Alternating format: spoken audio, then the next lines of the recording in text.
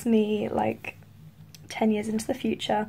Basically, I realised as I was editing this video, I'm literally just doing it now, that I didn't film an intro and an outro for it, so here's your intro. This is basically just a very everyday makeup look for me, autumn sort of thing. I'm kind of wearing the same sort of thing today actually, so that works out. A very sort of everyday look, sort of with the oranges and yellows that I really love to use, so I really hope you enjoy it. I'm really sorry for being a great YouTuber again. Okay, so we are going to start with eyebrows, primed base and sellotape. I've done one eye off camera so you can sort of see the look I'm going for, and we are going to get started basically. So I'm going to start off with the Anastasia Beverly Hills Modern Renaissance palette, and I'm going to take a mixture of red ochre and Venetian red on a Morphe R41, I think this is. It's just a small like bullet crease brush type situation. Darkest colour first blending technique, everybody. And I'm literally gonna pack that on the outer corner like so, and then just take it up through the crease bit by bit.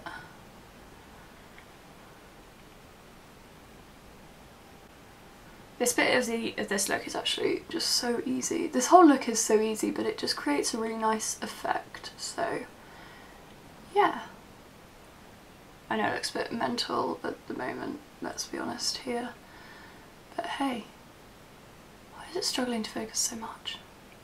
And then sticking with the same palette, I'm going to take realgar, I don't know how to say it. We're going to take this orange shade here on a kind of smaller fluffy blending brush. This is actually a brush that came in a Makeup Revolution palette. I actually really like it, so there you go. It's actually a really good blending brush, so yeah. And we're just going to blend out the edges of that red colour there. Don't worry if it's still like really messy at this point, it's fine. This is why I love the darkest colour first blending technique, because you get the pigment, but you can also get a really good blend, and every colour still shows through. And also you end up taking the eyeshadow much higher than you normally would if you put the lightest colour on first, which I actually really like, because it kind of utilises the lid space so much better. Okay, so now that that's a little bit more blended out and we've got like some more orange peeking through, you could use a brighter orange if you really wanted to, but so I'd stick with the more subtle, I say subtle. And then I'm going to go in with a yellow, which is this one here, which is called Bamm, I think, and it's from the Sleek Ultra Mattes version 1 Brights palette. And I'm taking this on the, I could not speak just then, I'm taking this on the Urban Decay Naked Smoky brush. Again, brush from a palette that I really like. It's actually a really good blending brush. And I'm just going to blend out the edges of that once more.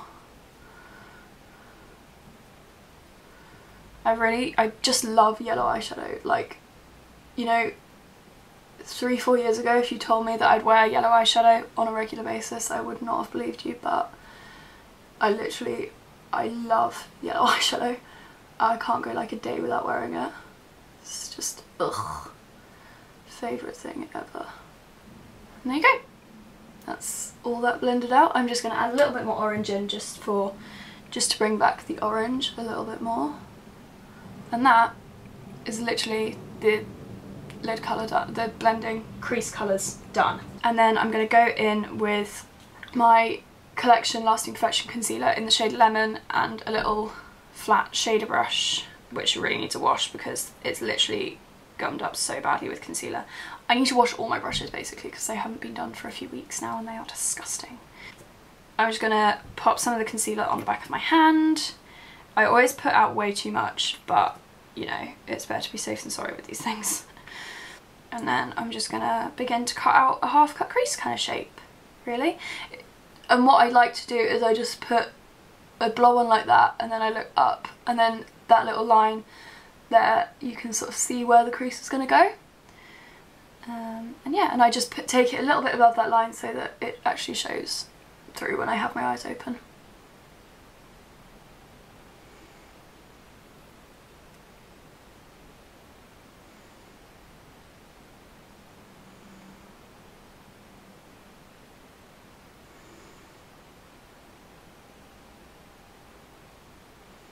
And then what I'm going to do, just to kind of smooth that out a little bit, I'm going to take a big kind of flat shader brush that I use for concealer. This is the Morphe E14, and just blend those edges a little bit there, and then just kind of pat it over just to smooth it. It's kind of hard to explain what I'm doing, but it helps, I promise. And then I'm going to go back in with those red crease colours, so the Red Ochre and Venetian Red shades from the Anastasia Beverly Hills palette, and I'm just going to blend them into the half cut crease. Not too far in, just about. And then again, I'm going to go back in with that smaller blending brush and realgar and just blend that across the lid. Basically just repeating what we did on the lid, just across rather than up. I kind of don't really have any actual technique to doing this. I kind of just wiggle the brush around on the lid until I sort of get the blend I want. I'm really bad at explaining how to do makeup, I'm sorry. I'm trying. And then I'm going to go back in with the yellow shade and do exactly the same thing, basically, here.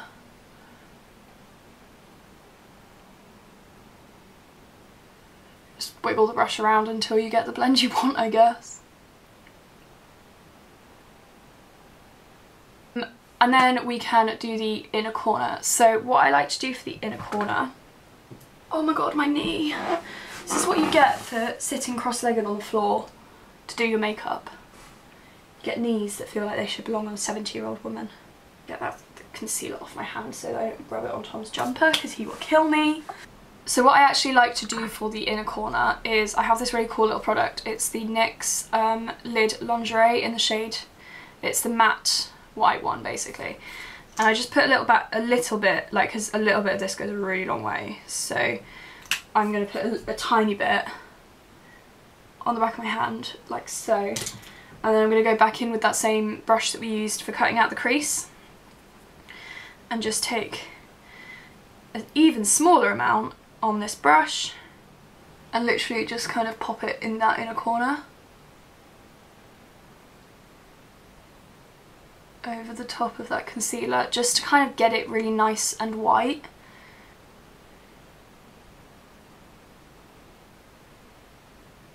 And then you have to blend it really quickly because it dries really fast. So I actually use my finger, like my little pinky finger, just to sort of drag it into the yellow.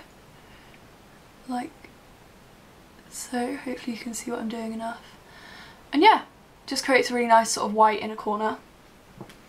And then to set that, because it does need setting, I'm going to go in with the white from the same palette that the yellow is from, just on a small shader brush.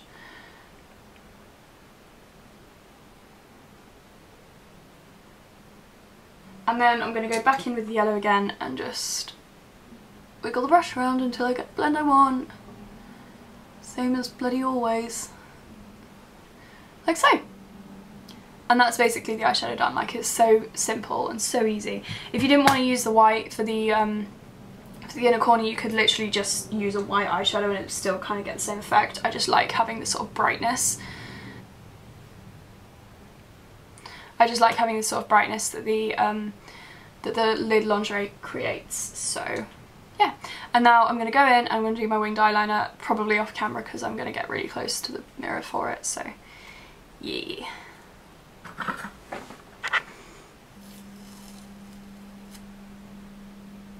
I feel like my eyeliner is such a surprise. Like, some days it goes really well and other days it goes like this.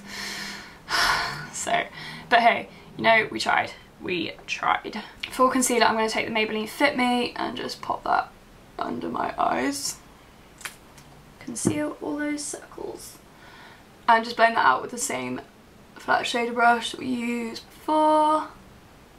And then do some final blending with a sponge that seriously needs replacing because it's absolutely disgusting. For the lower lash line, I'm kind of going to repeat what we did on the top, just missing out one colour. So I'm going to take, again, a mixture of the reds, so Red Ochre and Venetian Red on a little bit crease brush. Just run that underneath the lash line, like so. And then I'm going to go straight into the yellow. I'm going to skip out the orange because my under eye space isn't really big enough to do all of that. So I'm going to go back in with the yellow and just blend that out. Then I'm going to go back in with the same white for the inner corner. You could go with a shiny highlight if you wanted to for the inner corner, but I kind of like how the matte one looks with this look, I'm not going to lie, so I'm going to stick with it matte. And then I'm going to add mascara, and then we can move on to the face. Wow, my eyebrows actually really are quite wonky, aren't they? I'm not very good at eyebrows. I never said I was, okay? I never said I was good at eyebrows. Okay, it is face time. I have to do this really fast because I have to go in like half an hour for university. I'm going to use the Ordinary Serum Foundation as normal in the shade 1.0N, just squeezing that onto the back of my hand.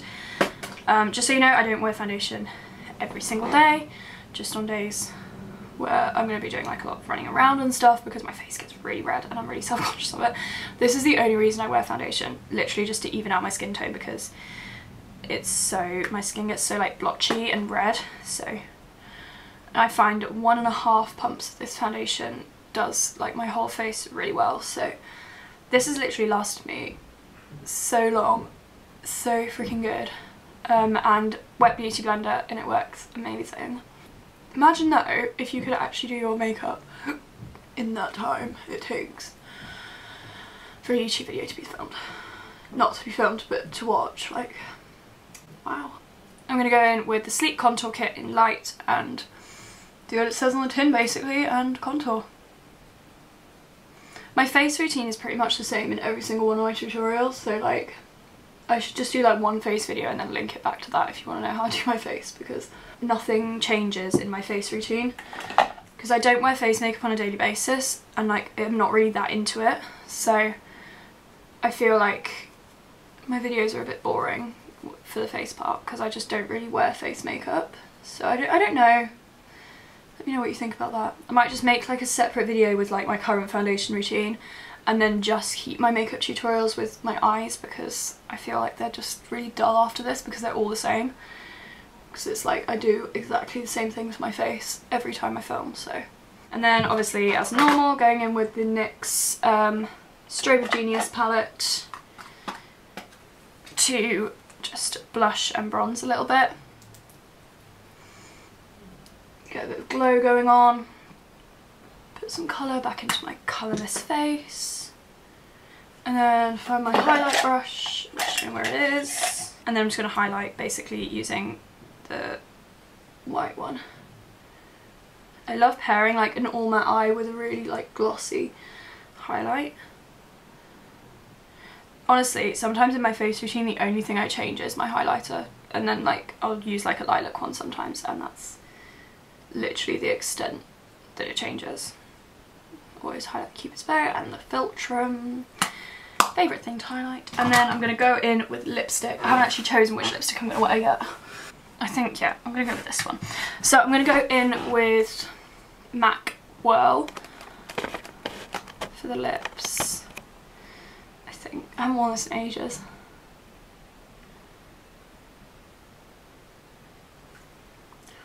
I find actual bullet lipsticks so hard to apply sometimes. Like I can get a really good overline sometimes with like liquid lipsticks, but bullet ones. Okay, cool. And here's your outro. I hope you enjoyed this video. If you did, please give it a comment, subscribe to my channel because hell knows I'm desperate. Turn on the notification bell and please give this video a like because it all really helps me out, and I know that every single person says that on the end of their videos, but it really does. So thank you very much for taking the time out of your day to spend it with me, and I'll see you in my next video. But if you wanna come back